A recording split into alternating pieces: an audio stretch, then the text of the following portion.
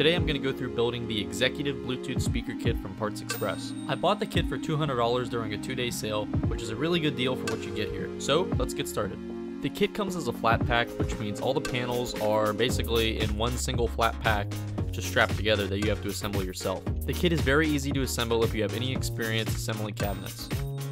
Since all the panels are CNC cut, there are some fuzzy bits around the edges that need to be sanded down. You can use just regular old 100 grit sandpaper.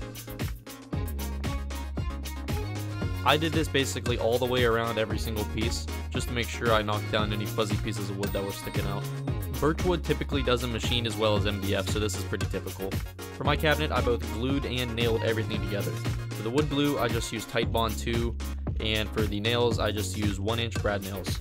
You could probably also just get away with using wood glue and clamps if you have enough clamps, but since I didn't, I just nailed everything together. Pretty much all the pieces only go in one direction, so it's almost impossible to assemble this thing incorrectly. The kit doesn't actually come with like a hard copy of an instruction manual, but you can look at the PDF that's on Parts Express. I only referenced it like one time, and that was just to do the crossover layout, so I very well could be putting this thing together incorrectly, but everything went together just fine for me, so your mileage may vary.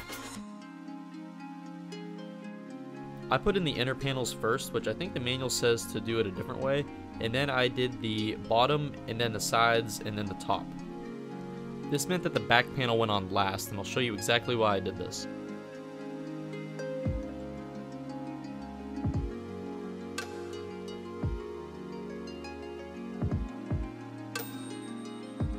After all the sides were put together, I made sure to sand the back of the cabinet so that the back panel would fit on easily.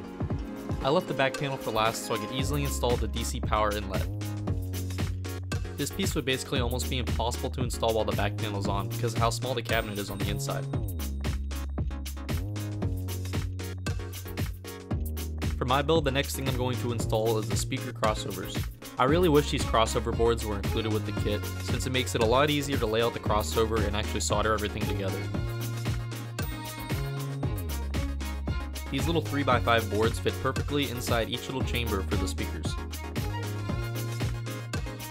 Now that everything's bolted together, I can finally attach the back panel to the cabinet.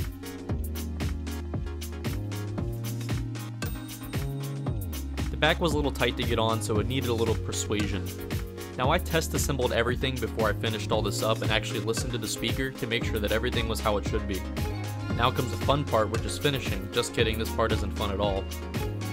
Here I'm using indoor-outdoor wood filler to fill in any pinholes and imperfections in the wood that might be visible underneath the coating that I'm going to roll on.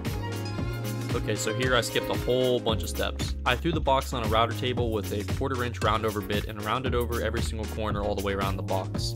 Then I used the wood filler and filled in the end grain to make sure that the coating didn't seep into the end grain and show seams.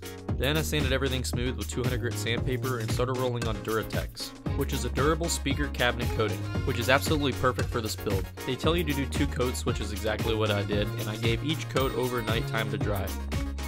The cabinet came out looking really good. Then after everything was dry, I took a razor blade and started cutting out the amp recess, because any extra material that's sitting inside the recess will make the amp plate not want to sit properly.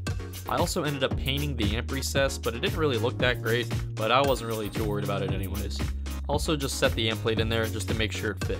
Now it's actually time to start wiring everything together. And like I said, I already had this thing pre-assembled, so all the wire lengths are cut exactly where I want them to be, and I know everything functions properly, so I can really just start wiring everything together quickly.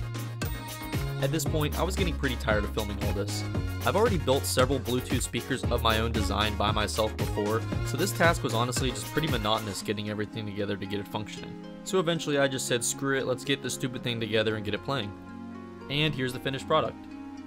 I was very happy with how the speaker turned out. The kit was really easy to assemble, and honestly it was just a ton of fun putting this kit together.